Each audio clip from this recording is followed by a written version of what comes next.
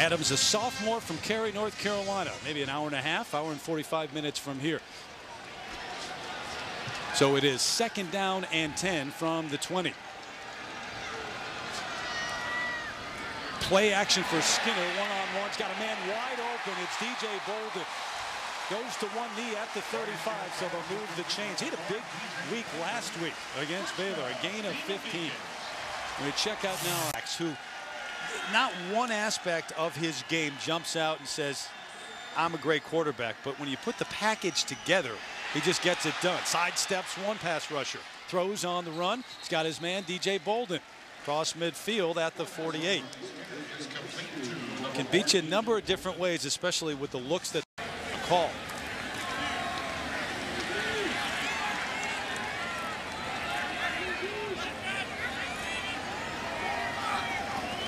Five receivers set. Here come the Rebels. They throw it quick out. Boldin comes back this way. Fights his way for a gain of about 8. His 3rd catch of the afternoon as we send it to Matt Weiner once again in the studio. Matt, right here. Who was it? Another sneak. And I'm not talking JC. Oh, I thought you were talking golf. Norm Snead. Right here at Wake. Back in the late 50s, early 60s. I was going to guess Sam. Boldin with the catch over the middle. That's a 1st down inside the 10. All right, so our answer to today's Aflac trivia question with Mike Wallace down the right sideline. Remember, they had 8 defensive touchdowns a year ago. They led the nation. It's a defense that creates turnovers. And Skinner now with a chance starting at his own 24. Boldin over the middle, the crossing route. It's got room, has a 1st down. His 5th catch of the afternoon.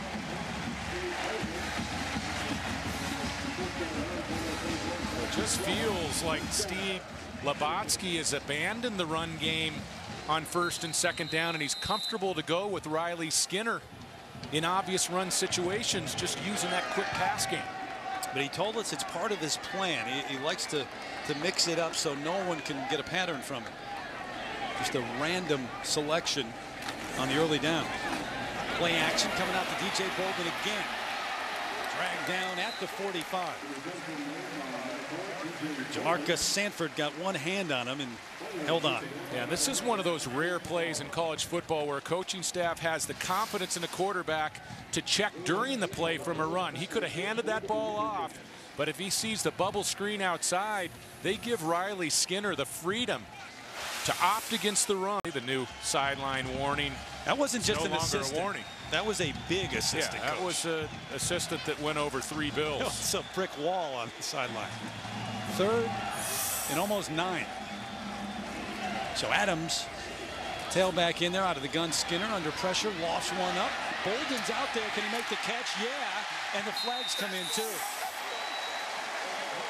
So there's an answer to Shea Hodge and what he did earlier. The 7th catch of the afternoon for DJ Boldin.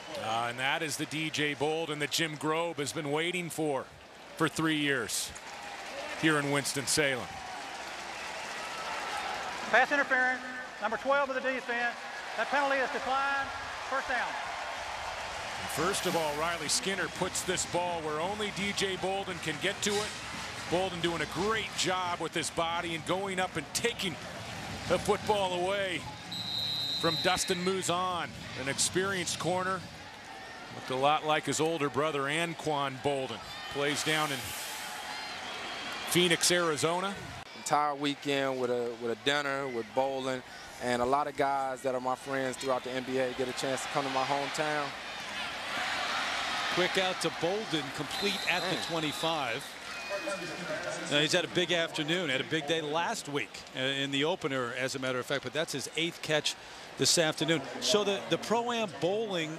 The straws that stir the drinks for these two programs. He's 20 of 26. 2nd and 10. That ball could have been caught a moment ago.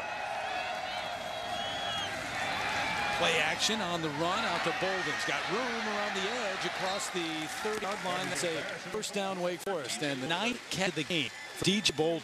Their stars Boldin a lot like the Cardinals and going back to Florida State, the way that they utilize his older brother Anquan Boldin. Yeah, such a terrific runner after the catch, his older brother, and DJ starting to show some signs. He didn't feel good at all about the game last week that he had against Baylor, even though he had 7 catches. He had a couple of drops. For 353 yards. He's the type of quarterback where you can put the game on his shoulders. Play action, quick throw, far sideline. Boldin's had a big afternoon. DJ Boldin spins away from one across midfield. He's in double digits. He's got 10 catches on the afternoon. Well, they really trust Riley Skinner to spread the ball around. They trust him to make those high degree of difficulty throws, the dangerous throws like that last ball to shot. Sam Swain. It's a great plus that Wake has this year. Over the middle and wide open is Boldin.